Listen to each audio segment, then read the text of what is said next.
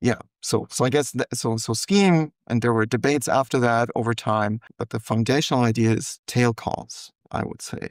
And then there's a couple of other things that kind of, I mean, the early Lisp had a concept called nil, so the sort of the empty list would also count as false, and that got changed in Scheme. So just Scheme was kind of regularized version of Lisp, but the real reason for its existence was tail calls. Oh, cool. Okay.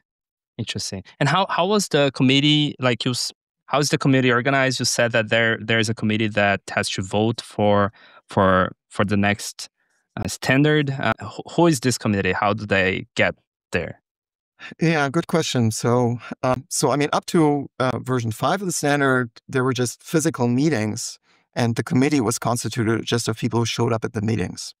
Cool. Um, and so, I mean, that meant it was kind of American centric, but it worked, right, Okay. until revision 5 of the standard. And then there was after version 5, and I was involved in the 6th revision of the standard, there was kind of a slightly chaotic process, I would think, where there was a scheme workshop and people talked about who might be on the committee. And then a certain set of people got chosen. Uh, but there wasn't, this organized process that you would expect from an official ANSI or ISO standardization process, because I think as a community, we just didn't know what we were doing.